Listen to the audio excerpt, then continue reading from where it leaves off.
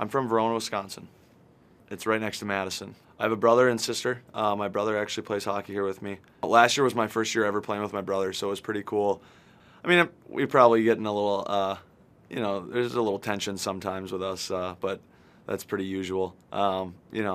Just kind of getting under each other's skin all the time. But other than that, we don't really have any problems. I'm majoring in sociology and computer applications.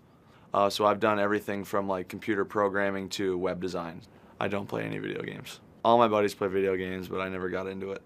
Even when I was little, never played video games. I always wanted to play outside.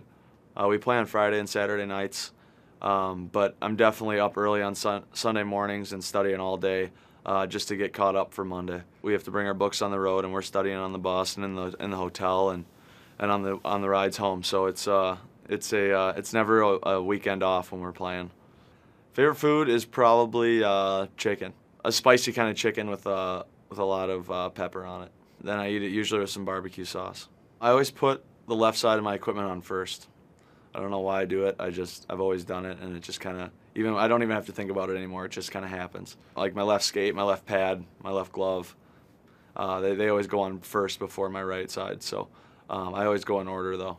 I have seen Slapshot, yeah. That's one of my favorite movies. I live off campus. We have a big house. It's old. Definitely a college house. It's not that nice, but my bed's comfortable, so I'm happy with it.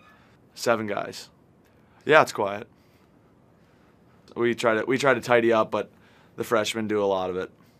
We all had to go through it, so it's just kind of one of those things. I mean, they usually come over every weekend just to come hang out, and then then we give them the duty to clean up. So it's pretty cool because it lets them come and hang out with some of the upperclassmen. So they can get more acquainted with us, and we can kind of get that bond. We invite them over to hang out, and then they end up cleaning the house. It's kind of a good deal. Yeah, I wouldn't recommend coming over because you might have to clean up at the end of the night.